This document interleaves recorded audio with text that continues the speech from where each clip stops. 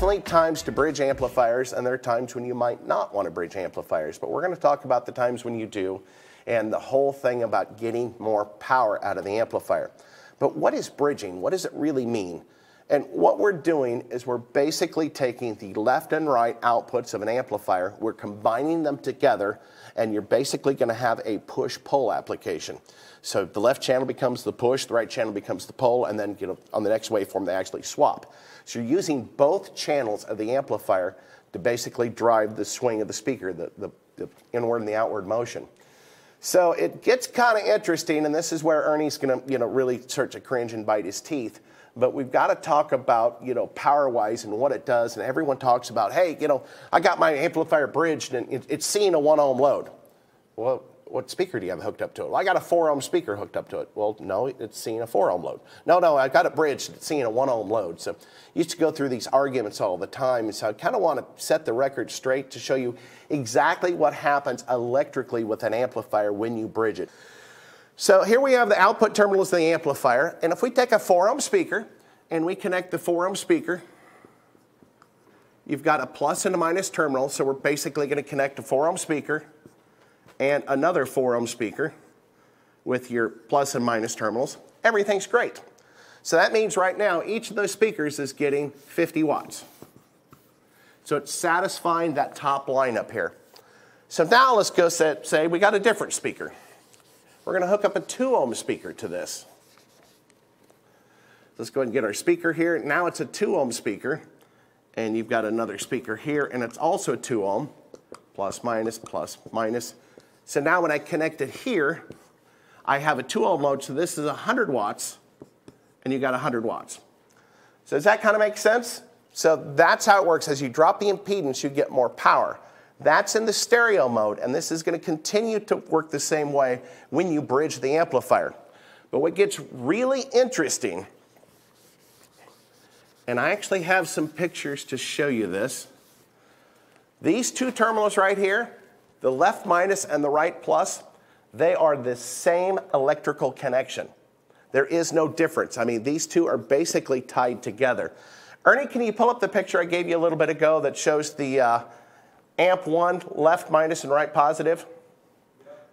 So what I've done is I've taken the amplifier that we're going to show you here in just a minute, and I've basically taken an ohm meter and I measure between the right, or the left negative and the right positive. So you can see the center two terminals.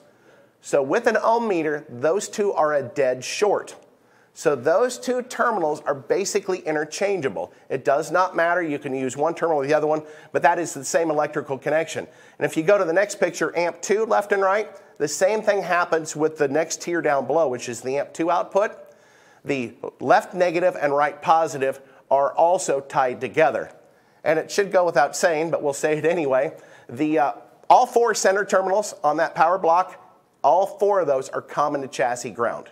So they are all tied together. So that's kind of how we're going to make this bridged amplifier work. Because what we're going to do is we're going to assume these two are together. So let's take a 4 ohm speaker, and we're going to bridge the amplifier at 4 ohms.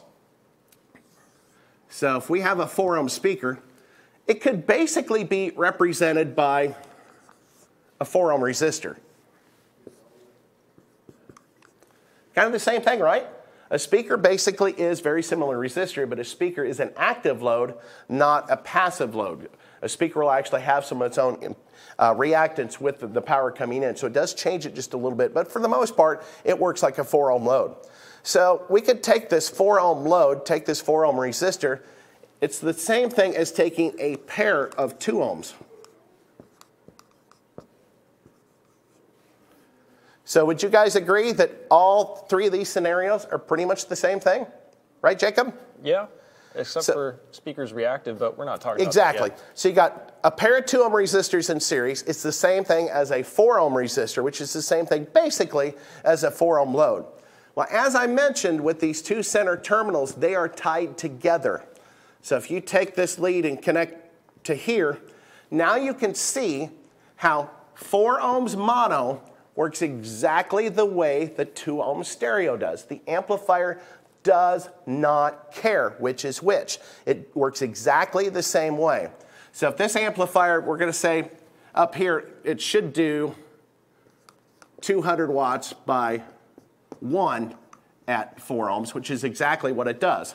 So we got 200 watts here, which means each channel is going to do 100 watts. 100 watts and 100 watts gives you the 200 watts. 2 ohms and 2 ohms gives you the 4 ohms. So you can see how the amplifier, if you bridge an amplifier, the total impedance is always double what the stereo impedance is. So hopefully that makes sense, and that's where the power comes from.